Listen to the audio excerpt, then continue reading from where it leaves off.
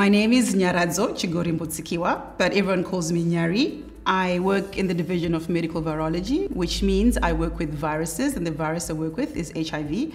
And as an immunologist, what I've been looking at has been how the virus actually interacts with the human body. So really my interests are in trying to look at ways to stop viruses from infecting people.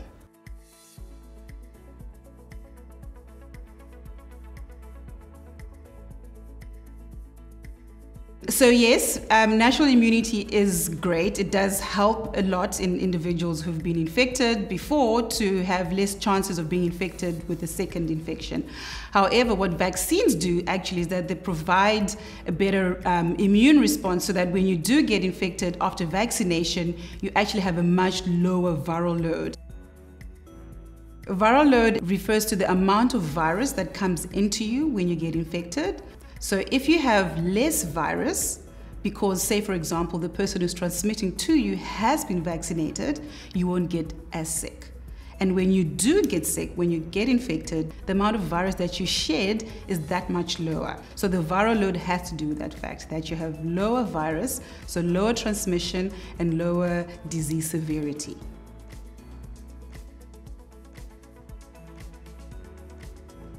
The caveat here is that what we often see is that people who have naturally been infected with COVID, there's a correlation to their immunity to the severity of the disease. So people who had severe COVID have the best immune response for subsequent infections.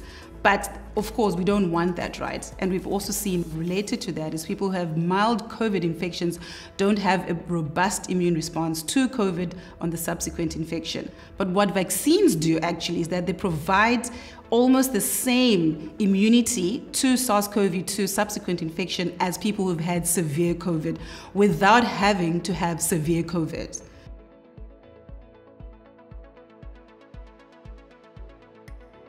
Not only do vaccines prevent severe COVID, but also they actually avoid individuals from getting long COVID. So we actually don't really understand fully how long COVID works, but a lot of healthy, very healthy individuals who exercise, eat well, have been getting long COVID when getting infected with SARS-CoV-2.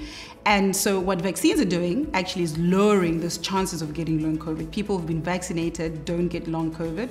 And so that's really, really a real huge benefit, I think.